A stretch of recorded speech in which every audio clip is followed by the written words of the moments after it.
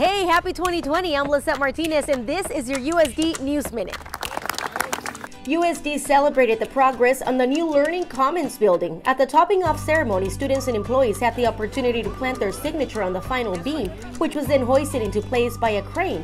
On track to finish later this year, the Commons will provide 24-hour study spaces, flexible classrooms, and coffee and snack services. For those in the area over break, you won't want to miss the men's basketball team take on Gonzaga in the Jenny Craig Pavilion this Thursday. USD alumni are invited to a special pregame party. You can find more information on the alumni website. Tip-off is at 7 p.m. Go Toreros! And if you miss USD's special exhibition of Italian Renaissance art depicting the life of Christ, well, you're in luck. USD has just released a 28-minute video tour with Professor John Murphy covering all the highlights from the exhibition, including a rare work by Michelangelo. Thank you for watching. Enjoy your week.